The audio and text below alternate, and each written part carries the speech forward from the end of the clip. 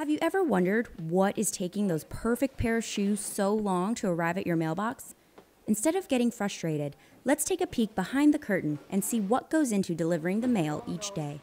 So on a daily basis, we're receiving around 1,000 parcels from a truck that comes down from Frankfurt Airport, including around 20,000 pieces of individual letter mail. Now what we do with that is over the course of the night, we're working here to put the mail onto the shelves. We're putting the letters into your boxes.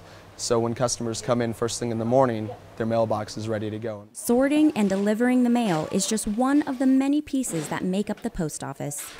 We process over 7 million pounds of mail annually. Through our finance section, which is our outgoing mail, we do $2.5 million in revenue. That's postage stamps, PVI labels, which are your postage. We do money orders here, and that's one of our biggest things at the beginning of the month. That's an option as opposed to going to the banks. You can come and get your money orders here. Rain or shine, snow or sleet, the postal airmen never stop delivering your mail. Reporting from Ramstein Air Base, I'm Airman Erika Moore.